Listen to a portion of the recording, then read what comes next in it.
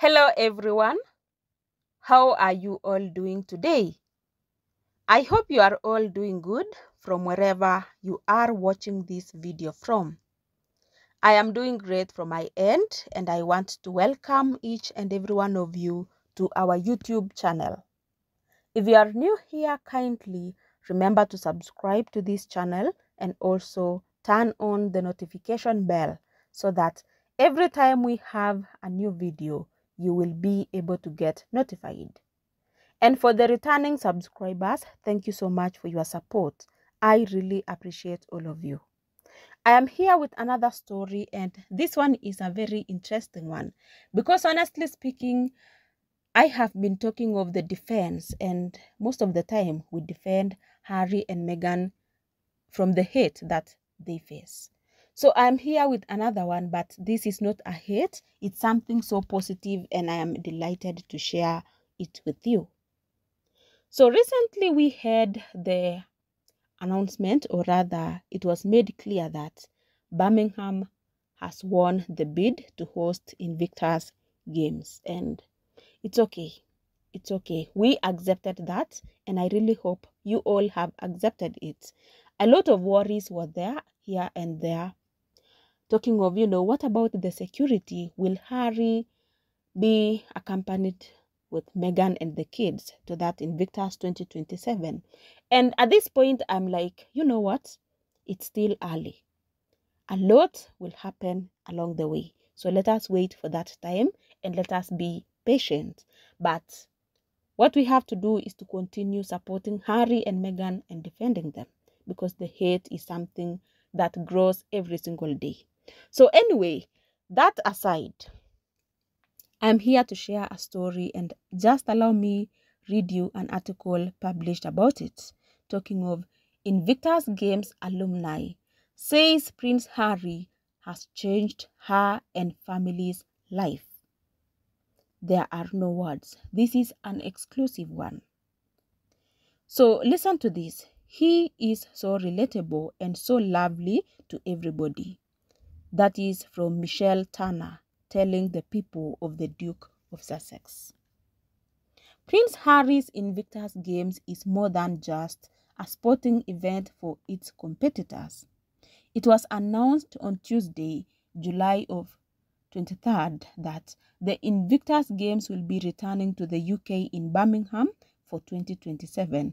And speaking exclusively to people at a flag-raising ceremony at the NEC in the city, former Royal Air Force Sergeant Michelle Turner tells people just how big of an impact Harry and the competition has had on her.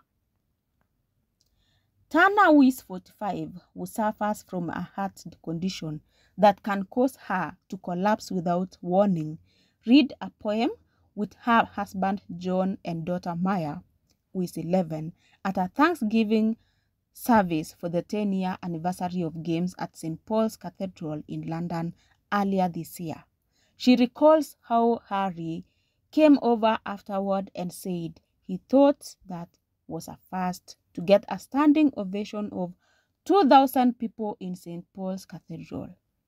What an honor and responsibility it was to put our journey into words. The people in the audience knew that every word poem meant that we created. With a tearful choke in her voice, she says she owes the Duke of Sussex so much. How do you even thank someone for changing your life, changing your family's life? There are no words. Turner, who competed at the Games in Toronto 2017 and Sydney in 2018, tells people, all I see here is smiles. It's giving people a focus again. He is so relatable and so lovely to everybody, and he knows the Invictus Games. She adds that Birmingham will be rocking with excitement at the event. You struggle to explain the magic, but people will be able to come along and see it for themselves and feel that magic and inspiration. We will feel the stance, she says. Yes, allow me stop it there, but such a good speech, such a good one from the alumni Invictus Games. Harry has really touched most of the people's lives, and I love the fact that these people do not forget it. They always come back appreciating and showing love to the rest of the veterans. So from such a message from these alumni, what do you have to learn about it? Honestly speaking, we are proving the media wrong for always talking ill of Prince Harry, always taking Harry as a bad person. Oh yes, such a comment. It was actually amazing, and I don't know how to explain it more. But I'll say it's so good that we learn from such people, and let us always learn to appreciate where it deserves. I felt like that is too emotional, and personally I also feel so emotional about it, but let me just feel good because it's a positive thing and it's a celebration. It's a celebration to Harry and the Invictus Games.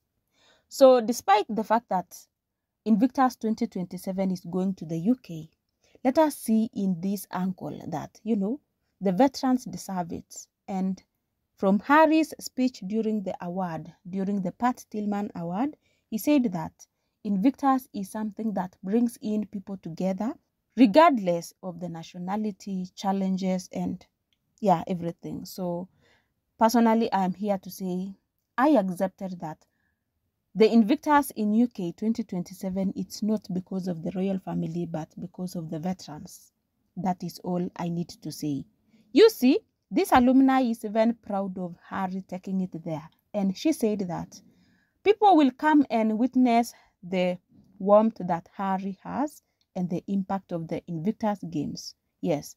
So let us all get ready for this. And personally, I can't wait to see everything, and hoping that more of such people come out to also celebrate Harry, because Harry deserves this. I don't know what you think about the entire story. Personally, I feel so good that someone at least can be able to celebrate Harry despite the critics from all over. Most of the people criticizing him, but finally we have some people like this lady. I am impressed and I can't say anything much. So thank you for watching up to this point. Kindly, before this video comes to an end, remember to subscribe to this channel if you have not done so, and also like this particular video. It will help us so much, and also share the link with your friends and family so that we grow to a bigger one, supporting Harry and Meghan and spreading the spirit. So thank you so much. Stay safe from wherever you are and stay tuned for our next one. Until next time, goodbye.